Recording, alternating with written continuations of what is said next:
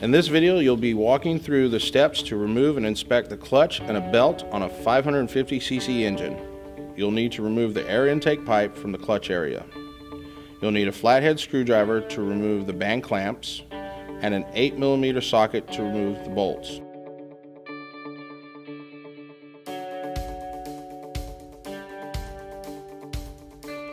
There are a total of 2 band clamps and 3 bolts.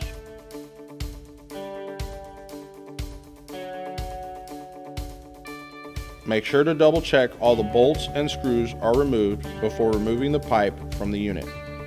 This will be a good time to inspect the pipe for any damages. Now that the clutch cover is exposed, you'll need to remove 14 10mm bolts. There will be 2 bolts located in the center of the cover and 12 bolts located around the outside of the cover. Once all bolts are removed, carefully remove the cover.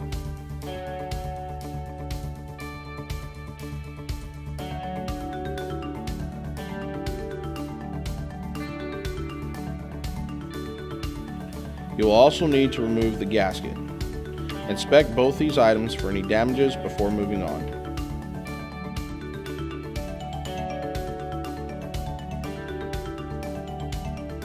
Next, you will need to remove the clutch cage. The cage is secured by 4 10mm bolts. The clutch cage will be held on securely and may require a little pressure to be removed.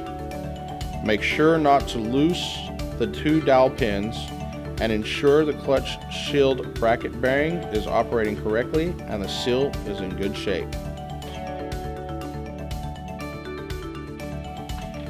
You now have access to the clutch sets.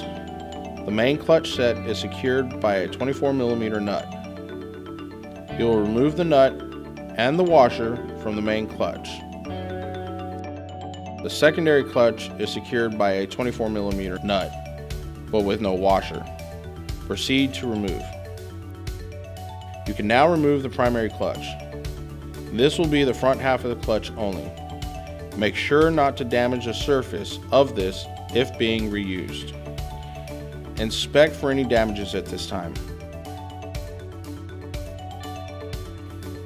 The secondary clutch will now be removed. The clutch will completely remove in one piece along with the belt. Be aware of the exposed shaft where the primary clutch is held and avoid any damages to this area. Once removed from the unit, inspect for any damages.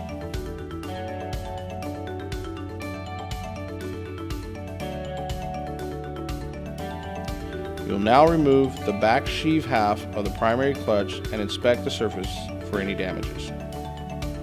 You will notice a secondary set of splines on the back sheave primary clutch. Inspect this for any damages. The primary clutch is a 3-piece clutch.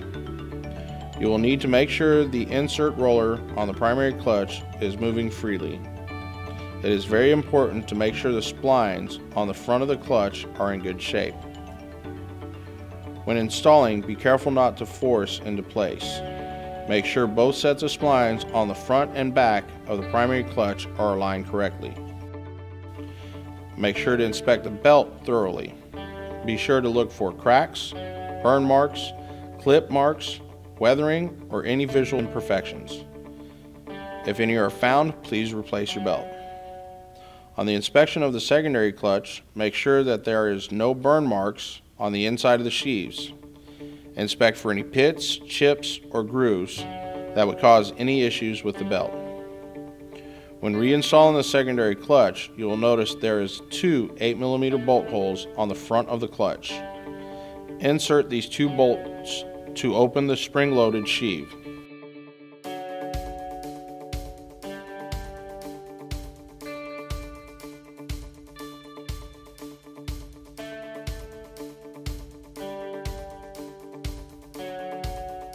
This will allow the belt to fall correctly into the valley and allow you to place the outer primary clutch splines back on the shaft correctly.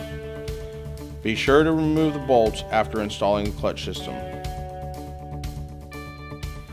Before installing the clutch cover, make sure the gasket is installed properly and the gasket will align correctly with all the bolt holes.